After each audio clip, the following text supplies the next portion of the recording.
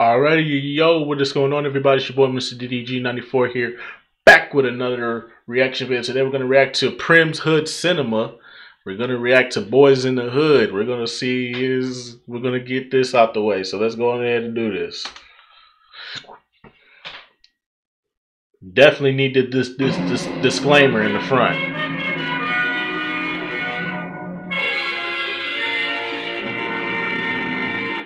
Boyz in the Hood is a 1991 hood drama starring some boys. They in the hood.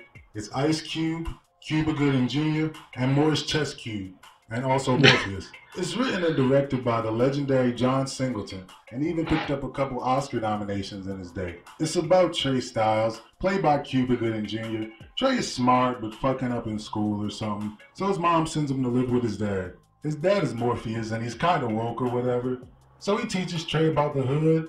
There's more to it, though, I guess. I'll take you through it. Let's watch it and make fun of it and not absorb the message. It starts off with Trey as a kid, and he and a group of friends are walking to school through the dirty-ass streets of Inglewood.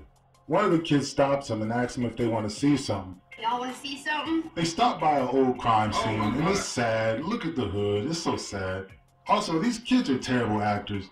But that kind of comes with the territory if you're gonna get real, authentic kids from the hood, which it seems like that's what they did.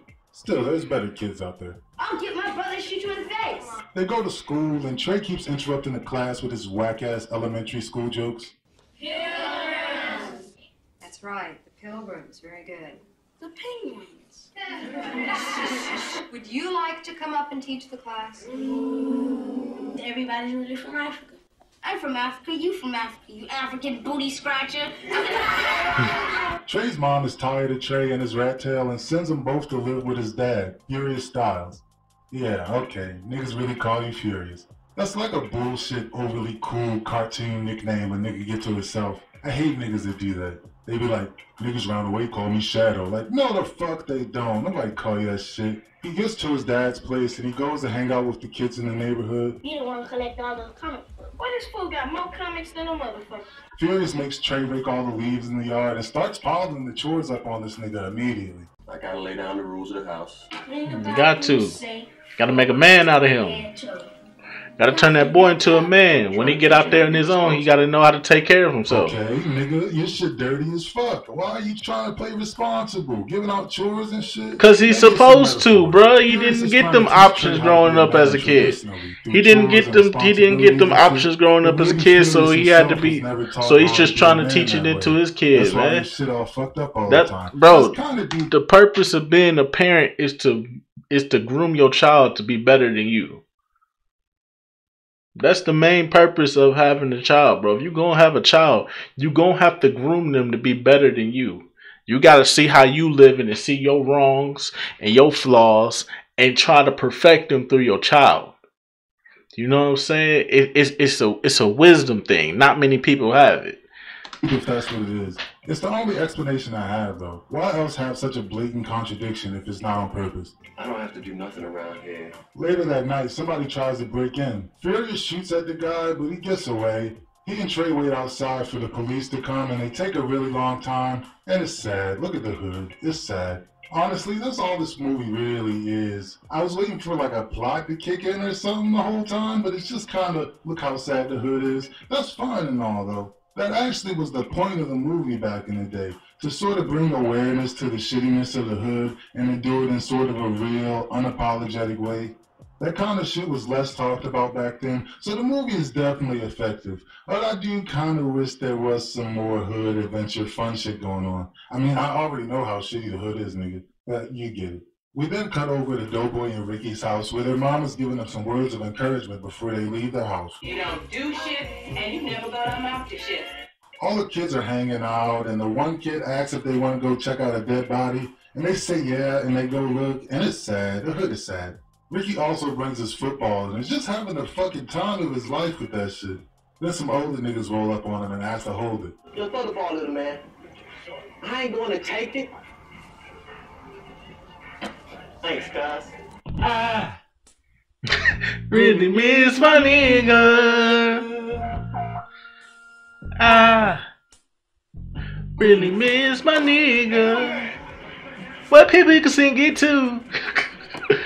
Trey grows up, Doughboy goes to jail. I mean, he grows up also, but just in jail. Ricky has a baby, he grows up too. Ricky grows up, I mean, not the baby. What's up, Joe? Working on that Fox and more? Yeah, get discounted clothes and shit. You like? You like?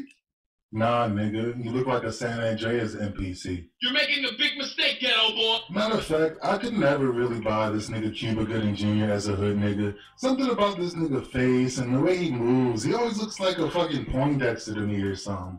It kinda works in this role though, I guess. His character's not supposed to be a super hardened hood nigga. He's just a regular guy, more or less. Right. He's maybe kinda woke also, like a Furious Styles Jr. type nigga. It's supposed to be. Going for him a little bit. Not really. I didn't do nothing. Also, this nigga's supposed to be in high school, right? Yeah, right. This nigga look like he's 31 years old. Facts. Harry starts to lecture Trey about sex and asks if he's still a virgin. It was a Sunday, right? Man, there was this one girl. Is this your ride? I want to try it. She was so mid, bro. I ain't even gonna lie to you. Like, don't get me wrong. I mean, I'm pretty sure, you know, she redo her hair, she probably look a little different, but she was so mid, bro. I'm like, nah, Chief, y'all can have that one. I ain't saying she ugly. She fuckable. Don't get me wrong, she fuckable. But to me, she was just mid, bro. Like, she was like a fuck. She was like a fuck that you just hang on to for a couple of months and then dip on. For real. Boy, we got the detail Pikachu in that boy. They go that country here, that boy. Oh, then I'm real dirty, that boy. Stink that boy. Afro hair, that lip gloss in that boy. Nah, it's fine. I'm only joking. She's not that bad. This nigga lying anyway. This bitch imaginary. The whole story's made up. I like the pops yesterday. You told him I wasn't no virgin. Y'all gotta get the fuck out. Brother, I'm company in a minute. Bro, how old are these niggas supposed to be? This nigga big as shit talking about I can't have no company. Nigga, if you don't get these fucking grown-ass, buff-ass niggas out of here.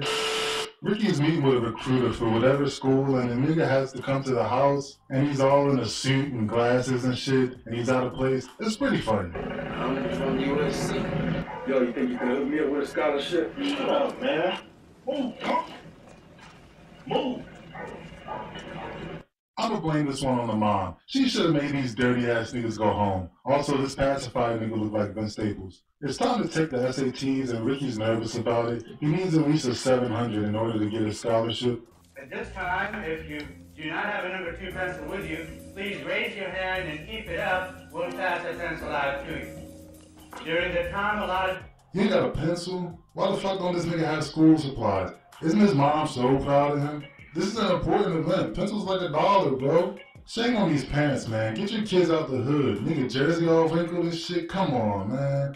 The mom don't care that much. She ain't even really do shit for him to get this far. This nigga was just always good at football. They take the test, and then Ricky and Trey go see Furious at his business. It's called Furious Financial Services. Whatever the fuck that means. That's a hilarious name for a financial service place. Like, I imagine him just angrily going through your paperwork and throwing calculators and shit. You should be all balled up when he give it back to you. He starts preaching at these niggas some more and asks them to take a ride out to Compton. And that's not their hood, so these niggas are scared. Hey, man, I don't know about all this Fury. You guys walking around motherfucking Compton. It's the 90s. Can't afford to be afraid of our own people anymore now. I'm talking about the message, what it stands for.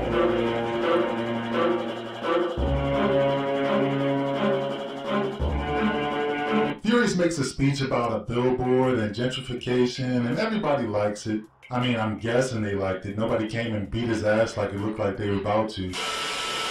Tricky... Nigga, I try to say Trey and Ricky. I say Tricky ride up to Crenshaw where all the niggas are hanging out, and it's like a car show or some shit. Everybody just parks their car and walks around and shit. It's a function. That's really what it is, my guy. It's a function, bro. It's not a car show. It's a function, bro. That's what they call it out there, bro. They call it a function, my guy. Get it correct. But nah, I don't know if that's a good idea. It looks fun, but that's too many niggas. Y'all asking for it. So some nigga bumps Ricky and tries to start trouble, Ice Cube flashes his pistol and the guys. We got a problem here? We got a problem, nigga? Automatic and shoot it in the air and scare everybody away just to be assholes. These niggas savages. Tricky get pulled over and basically the cops bitch him and threaten to kill him and shit. It's sad hood movie. Trey goes to see his girl after the encounter and breaks down, and I'm not gonna make fun of this scene. It's actually a pretty powerful scene. It encapsulates that hood rage so perfectly. There's so many different factors that get in your way or hold you back in the hood that people from traditional homes just really don't quite understand, and that's where this movie is important. Like, that rage and frustration is inside of everybody stuck in the hood. It's what turns kids into doughboys, you know? Or the doughboys' moms, where you just don't give a fuck and you get complacent. Anyway, it's fine. Trey's girl finally let him be. He's not sad anymore. So no matter what career you choose, you'll really be ready to take off. Man, just fuck all that shit, right? I'm going to the fucking army. Man, if they don't tell you, is that you don't belong to you no more. Facts. Man, my daddy told me a black man has got no business, no place in a white man's army. Yeah, Facts. We ain't got no place in the army. That ain't our battle. We ain't start that war. That's why I say, man, when they start World War III, I already got my exit plan planned out perfectly. I ain't gonna say it right now because I feel like they'll try to make a new law up to make sure that you do go in there and do that shit. But not, you know, fuck it. I'm gonna say it anyway. Listen, if they start World War III and you get drafted, just be insubordinate as fuck, and then hopefully they discharge you and send you back home. Because technically they can't send you to jail because you did go, you went there to fulfill the obligations that was there. Only difference is you just didn't meet the fucking requirements. You was insubordinate. You was an asshole the entire time.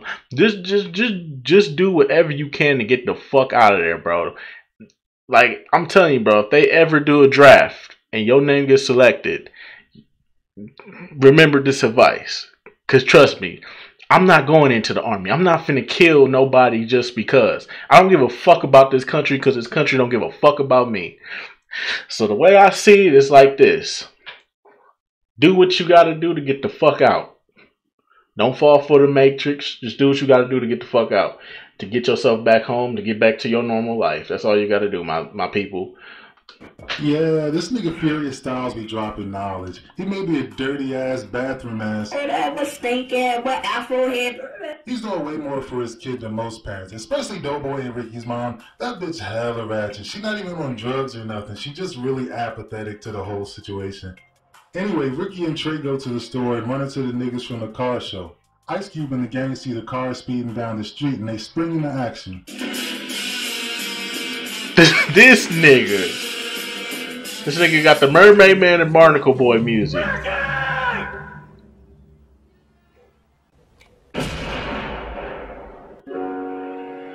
Then you got the Minecraft. Come on, bro.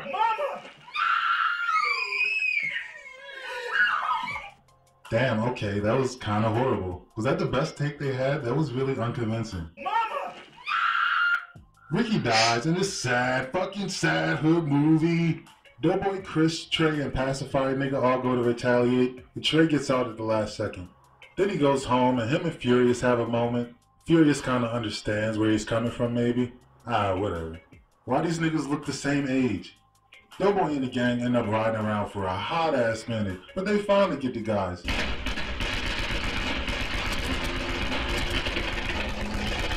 Popped all they ass. The next morning, Doughboy comes over and talks to Trey. He tells him he understands why he got out the car. Y'all get him? Shit just goes on and on, you know. Next thing you know, somebody might try to smoke me. Somebody does smoke him next, and that's the end of the movie. Oh, and Trey goes to college, I guess.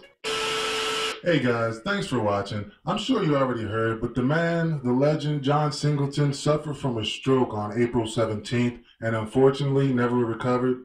He is now dead. It's a sad day in history, man. Man was way too young, way too talented. Yeah, we lost a good one, One of my favorite though. directors, man. His movies are beautiful. Still to this day, he has the most. We lost a good one, man. We lost a good one right there. He doesn't sugarcoat it. He doesn't glamorize that shit like some do. His art has changed so many of our lives, man. And I got nothing but love, man. Nothing but respect. I was actually in the middle of this review when it all happened. I wasn't reviewing it because he died or anything. It's a fucked up coincidence. But I'm glad I chose this one. We'll be back with more John Singleton movies, man. Definitely. Definitely doing Baby Boy. That's my favorite, obviously. You see the intro. You see the icon. Please believe me. We out here, man. Go check out all John's work. Man is a genius. Really sad day. But that's all I got for you, man. I'll see you guys in the next one. All right, later. Real talk, though, man. R.I.P. to John Singleton, man. We gotta definitely get some more out of that, man. Man, that's the homie, man. That's the legend, man. He the one who started Snowfall. Y'all gotta think about it. Before he passed away, he started Snowfall. Look what Snowfall became. Come on, man. I'm still mad at that ending, though. That ending pissed me off, bro. They do Franklin like that. But anyways, though, that's just gonna about end it off for right now. I will see you all the next video. Till then, peace out.